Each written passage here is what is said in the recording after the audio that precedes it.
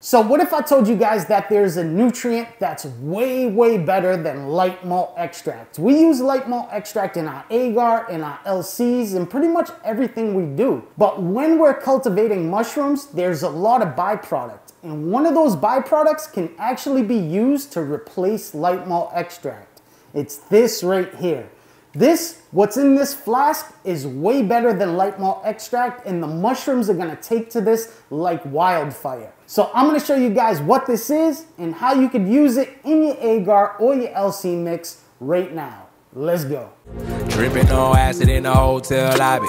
Everything moving hella fast, Ricky Bobby. Floating in the ethers. Listen to the ethers, you can probably tell the future. Superhuman man. What's going on, Chip Team? First of all, I want to welcome you guys back to a brand new video. Now, if this is your first time here on Willy's World, welcome to the Trip Team family, TTF, my familia. I love you guys and thank you guys so much for always showing that support, watching my videos, liking my videos, commenting, supporting me over on Patreon and social media. You guys are absolutely amazing and I couldn't do this without you guys. Now, if this is your first time here or maybe you've been watching for a while, if you found that this video helped you and you gained some knowledge and some benefit from this video, just go down below, hit that subscribe button and the bell off to the side so that way you guys know when I drop a new video. That's the cheapest, freest way to show your support is just by hitting that subscribe button. And I want to thank every single one of you guys that do support me here on YouTube and over on Patreon. Patreon, social media right here. If you guys want a private library, one-on-one help with me. So if you guys are getting into cultivation, doing extractions, you guys just want to talk, whatever, I'm here to help you one-on-one and you can get that benefit by joining my Patreon. You also get access to a private community of thousands of members that are into the same thing that you're into, a private library, community meetings, a private Reddit. There's so many benefits over there, so make sure you guys go check it out. Everything will be in a pinned comment down below. All the links, you could just click it and check it all out. Social media, Instagram, Twitter, all that good stuff is right there. Now, if you guys are following me on Instagram or Twitter, make sure you're following a real person. There's a lot of fake accounts, people that pretend to be me. These are my only accounts right here. So if you don't see it here on the screen, it's not me, unfortunately. And anytime I do a giveaway on YouTube or anywhere else, make sure it's a real account that's replying to you if you've won. If you get hit up by somebody and they say, hit me up on Telegram, you won, you just need to pay the shipping or this or that, it's absolute BS. If you guys ever win anything from one of my giveaways, it's 100% free. We don't charge you nothing. We don't ask for shipping or any of that crap. So don't fall for it. So what are we going to be talking about today? We're going to be talking about a nutrient that you guys could use in your LCs and your agar. So for a long time, there's been a handful of nutrients that we use for agar and LCs. Probably the most popular is light malt extract or extra light malt extract. It's probably the most common and everybody uses it in the mycology field. But there's also other nutrients like peptone, caro syrup, things like that. There's a bunch of different nutrients you guys could use, but I always tell you guys it's best to stay with a grain-based nutrient than a sugar-based nutrient like caro syrup. If you guys make your LC or your agar with caro syrup, when you guys go to transfer that agar or LC over to grains, there's a transition period, there's a shock period, because now the mycelium needs to learn that it's not eating a sugar-based nutrient no more. Now it's converting over to a grain-based nutrient. So there could be a shock period or it could even stall out and not grow on that new nutrient. So if you keep a grain-based nutrient all the way through, you're gonna get much better results. So a lot of people like myself choose to use light malt extract because it's a grain-based nutrient. So when we transfer it over to grains, it just picks up and goes. We don't need to wait for any transition or shock period or anything like that. So light malt extract has been one of the best nutrients for a very long time. But in mycology, we have a lot of waste, right? We have a lot of stuff that we make and we have a lot of byproducts. And one of those byproducts is this right here. Right here is grain water. So as you guys know, when you start making mushroom grain spawn, you guys have to soak your grains unless you do a no soak, no simmer method. But this right here is a byproduct of soaking your grains. So we soak our grains for 24 hours, we bring them to a boil, and then we strain them out, and usually all this nutritious goodness goes to waste. It goes down the drain. But not with me. What I do is I actually take my strainer, I put a 5-gallon bucket under the strainer, and then I dump all my grains into the strainer, and I collect all the grain water. This grain water is the best nutrient that you guys could use for your agar or your liquid cultures. So I'm going to show you how to take that grain water and turn it into agar. No more light malt extract, none of that. We're going to be using grain water as our nutrient. And I'm telling you, the mycelium responds to it so good. It just picks up and rips through the agar. But for now, let's jump in front of the table and let's talk about the ingredients you guys are going to need to make some grain water agar. The first thing you guys are going to need is your grain water. Like I said, guys, when I prep my grains, when they soak overnight and I bring them to a boil, instead of just dumping my grains straight into the strainer and letting all that goodness go down the drain, I actually collect it in a 5-gallon bucket and then I save my grain water. This is some of the most nutritious stuff for your mycelium, for your mushrooms. So make sure you guys save this because it will come in handy and we're not creating any waste. We're actually reusing all of our byproduct. The next thing you guys are going to need is your agar dishes. So I have a sleeve of 25 100 millimeter agar dishes. Now, if you guys want to use 60 millimeter or 90 millimeter, it really doesn't matter. Use whatever agar dishes you guys want to use. Now, if you follow this recipe to a T, depending on how you pour, you're going to get anywhere between 20 and 25 100 millimeter agar dishes poured. The next thing you guys are going to need is your agar. So this is the brand of agar that I've been using for a couple years now. I really, really like it. If you guys want, I'll put all the links down below. So if you guys want to use the same product that I'm using in this video, you guys could also do that. This is a really great 100% organic agar. It's absolutely amazing and I've never had an issue with this agar. Now, you guys could also use any other brand that you guys want to use. There's Telephone brand and other types of agar powders. Just be careful, there is scams out there where people are selling powdered up plastic as agar. It's happened to me, it's happened to a lot of other mushroom cultivators. We ordered a big bulk order of agar powder and when we got it, something was off, something wasn't right, and it actually ended up being powdered up plastic that they were trying to sell off as agar. So just be careful, use reputable companies because you guys want good product. The next thing you guys are going to need is a scale. You just need a scale that could weigh grams. It really doesn't matter what type of scale it is, as long as it can weigh grams. The next thing you guys are going to need is a PC safe flask, bottle, or jar. Whatever you guys want to use, just make sure it's PC safe. If you guys aren't using a PC and you're going to steam sterilize, that's also fine, but you guys need to make sure that it can handle the temperatures. And the last thing you guys are going to need is your pressure cooker. So I'm using a pressure cooker, but if you guys wanted to steam sterilize, boil sterilize, it's perfectly fine. You could do all of that with agar because it's a liquid. It sterilizes extremely easy. Now, if this was grains or something like that, like whole grains, then you guys would have to PC. But because this is a liquid, there's multiple different ways to sterilize it. But the easiest way to sterilize is by using a pressure cooker. Once you guys have all those ingredients together, you guys are all set and we could start to make our grain water agar. All right, guys, so as you can see, I have everything right in front of me. And the first thing you're gonna need to do is you're gonna have to measure out 500 milliliters of your grain water.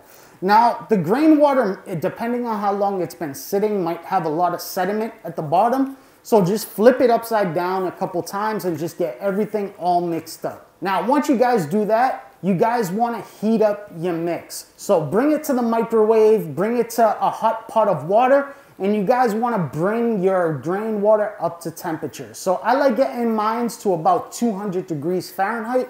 This is just going to help the agar disperse and dissolve into the mix a lot easier. But if you guys don't want to heat it up, you don't need to. Just make sure you shake it up really, really good because you guys want to make sure that there's no clumps of agar, that are dry pockets of agar that are sitting off into the corner of your beaker, your jar, your flask, your bottle, whatever you guys are using to mix up your agar. Once you guys have it warm, now what you guys want to do is you want to measure out 10 grams of agar powder. Make sure it's 10 grams exactly, not under. If it's under, then your mix might still stay liquid after you're done pressure cooking and it won't solidify the right way. So make sure you guys mix up 10 grams exactly into 500 milliliters of your grain water. Now, once you guys have everything in your container that you're gonna use to PC in, now you guys just shake it up really, really good. Make sure everything's dissolved, and now you guys could pressure cook. So I'm gonna pressure cook mine for 45 minutes at 15 PSI. After the 45 minutes, what I'm gonna do is I'm gonna shut off my pressure cooker and I'm gonna pull off the weight so that all the steam runs out immediately. I don't wanna let my agar mix sit inside the pressure cooker until it cools down. If you do that, remember, it's gonna keep cooking and you could ruin your agar mix. You could burn it. So after the 45 minutes, you guys are gonna turn off the heat. You're gonna pull the weight off your PC. You're gonna let all the pressure let out of the PC.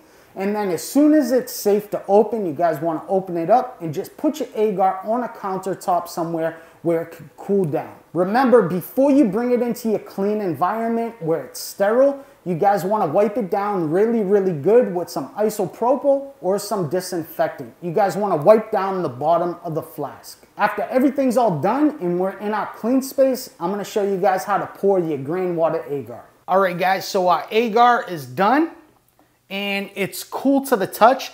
One thing you guys wanna do when you pour your agar is you wanna make sure that it's still liquid, but cool enough to touch. This will help condensation big time. So when you guys go to pour, you shouldn't be burning your hands. It shouldn't be steaming hot. You should be able to touch it, but it's still liquid. That's what you guys want if you want to keep condensation in your agar dishes down. So I'm just gonna pour a couple of these plates, then we'll let them solidify and I'll show you guys what it looks like. As always, make sure you guys are working in a sterile environment, that your space is clean. And pretty much what you wanna do is just eyeball it. You wanna make sure there's enough agar to cover the bottom of the plate, but not too much. If you don't pour enough, then what will end up happening is it will actually dry out. So you guys need to make sure you have the perfect pour. It could take a little bit of practice to get this down. And then stack your plates as you guys pour them. That's gonna also help keep condensation down.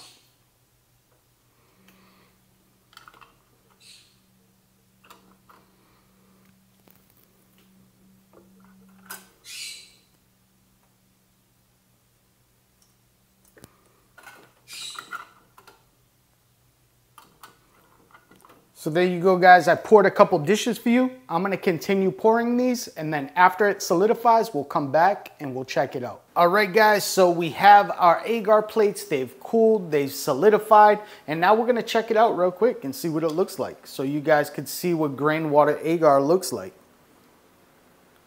And that's it right there. As you guys could see, looks great.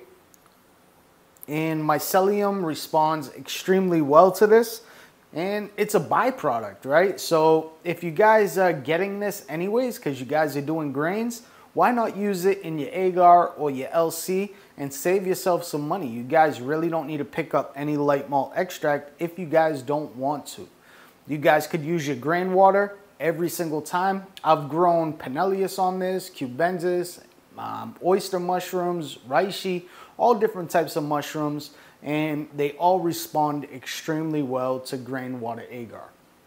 So that's it right there, and that's how I make mines, and hopefully you guys can take this tech and run with it. And that's how you make grain water agar. Now, if you guys want to use this in your liquid cultures, only use half the amount of liquid in grain water, and then the rest of the liquid will be fresh water. You guys don't want to use 100% grain water because it will become too murky and too difficult to see what's going on in the LC. So if you guys were going to do 1 liter liquid cultures, you guys would use a half a liter grain water and a half a liter fresh water. So that way it lightens up really, really good. And that's gonna work really, really well for your liquid cultures. I've been doing it on liquid cultures. I've been doing it with agar for a couple years now, and it works really, really well. So I wanted to share this with you guys because I think you guys will get a lot of benefit out of it. And like I said, we're recycling our waste. We're not wasting any water, we're not wasting any nutrients, we're reusing it in a different stage of the cultivation process. So if you guys want to start doing this, I know you guys will love it and you'll find a ton of benefit out of it. And the best part about it is you really don't need to buy light malt extract no more. Light malt extract isn't expensive, but it isn't cheap. But it's a cost that you guys could cut and use the grain water instead of the light malt extract. It's something that you're already gonna have, so why go out and purchase something that you really don't need? The only benefit to the light malt extract is it keeps your agar, it keeps your LCs really, really clear so that you guys could see everything that's going on. But when it comes to agar, it really doesn't matter because we do carbon agar, we color our agar, we do all types of things. So if you have a brown agar, it really doesn't matter. If anything, it's a benefit because it gives some good contrast to the mycelium that's growing. And you can see the light through it perfectly fine if you guys had to backlight it. Now with the LCs, if you guys use half grain water, half fresh water, it's gonna be a perfect color. It's not gonna be too dark, it's not gonna be too light. You guys will be able to see all the mycelium and everything that's going on inside the LC just fine. Now, one thing I've noticed about using grain water as my nutrient instead of light malt extract is the grain water just speeds up the growth. I don't know what it is. I don't know if the mycelium just prefers it over the light malt extract, but typically if I lay a light malt extract in a grain water agar dish down at the same time with the same genetics, the grain water agar dish will beat it out by at least 5 days, full colonization. So it speeds things up and the mycelium responds to it really well. So I find that using the grain water as my nutrient is probably the best option really at the end of the day. Aside from saving money, aside from recycling a byproduct of mushroom cultivation, the mycelium also prefers it over the light malt extract. So you guys will find a ton of benefit in this. So hopefully you guys enjoyed this video. Like I said, guys, it's because of you guys, all of you guys that support me over on Patreon. If it wasn't for you guys, these videos would not be possible. We don't make any money here on YouTube. So it's you guys that keep the content coming. Every dollar we make over there on Patreon goes into giveaways, it goes into getting better cameras, creating more content, doing fun things for you guys. It's not going into our pockets. So it's you guys that support the movement. And if it wasn't for you guys, like I said, none of this would be possible because without you guys, I'm nothing. That's really what it is. Everything you guys do for me and for the movement is absolutely amazing. And I just want to say thank you guys from the bottom of my heart because without you, there is no me. I'm Willy Myco. Do good, be good, live good. Namaste.